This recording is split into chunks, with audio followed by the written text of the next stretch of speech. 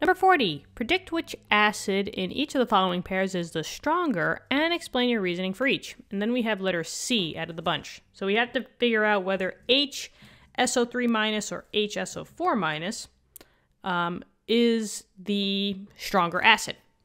Okie dokie. Now in this case, we just have to kind of pick a trend that will work with our situation here. Now we won't look at any binary acids because binary means that you just have a hydrogen and another element, not two other elements. But if I see that I have hydrogens in the front, oxygens in the back, and I have a random element in the middle, and that's for both of them, right? Hydrogen in the front, oxygen in the back, and a random sulfur in the middle, those are oxoacids. So we're going in the realm of oxoacids, right? Oxo meaning oxygen, acid meaning that it has a hydrogen, and then it has, that other element. Now in this case, they're the same element. So I can't use a periodic table trend to help me figure out, which one is more acidic. But the only difference between these two is the number of oxygens.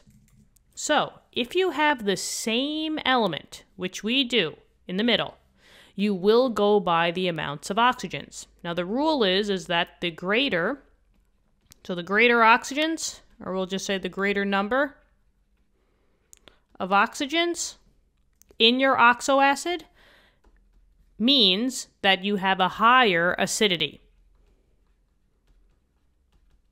So that's like the easy way out. So basically, 4 oxygens beat out 3 oxygens.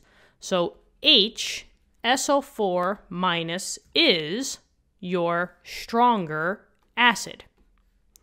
But, by just saying the greater number of oxygens is more acidity, that doesn't really explain it in terms of a chemical, in actual chemistry. So now this comes to the actual reasoning of formal charge. With this, if I just add one more thing here, if you have the greater number of oxygens, that just means that you have a higher formal charge on the central atom. And the central atom, in these cases, are always going to be the atom that's the random element in the middle. So that's how you would basically explain that. Now, if we actually figured out what the formal charge is, this is kind of like review, because we did formal charge in a different chapter, right? When we did like Lewis structures. So remember, hydrogens are always a +1. So +1, +1. Oxygens are going to be your -2s. And in this case, we don't know what the charge of the sulfur is. That's what we're trying to solve for. So we'll say X. So you say to yourself, okay, so you have a +1 charge for hydrogen, and there's 1 hydrogen. And the same thing for the other side as well. For the oxygen, you have -2, and there's 3 of them. So I'll write that down, right?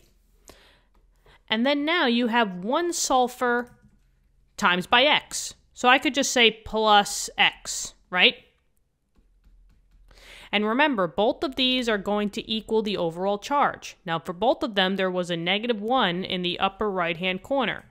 So this charge is really, and maybe I'll just say -1, is going to equal -1. And the same thing here. So now all we got to do is just solve for X. So if I just quickly do this, right, this would be X, let's see, -6 plus 1, I think, right?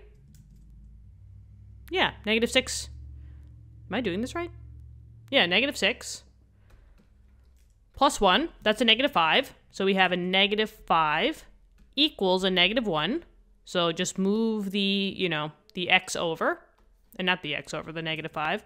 So +5 and +5. So we get X equals a +4 charge for this sulfur. So we have a +4. And then if we do the same thing over here, it becomes X. This is -6 plus 1, so the same thing. Oh, hold on. There's not 3 here. Did anybody catch that mistake? There we go. -4, that's a -8 now. So -8, this would be now a -7 equals a -1. And then we have x equals a +6. And there you go. Since this is a higher oxidation state or a formal charge, this overall oxoacid is also, more acidic. And there you go.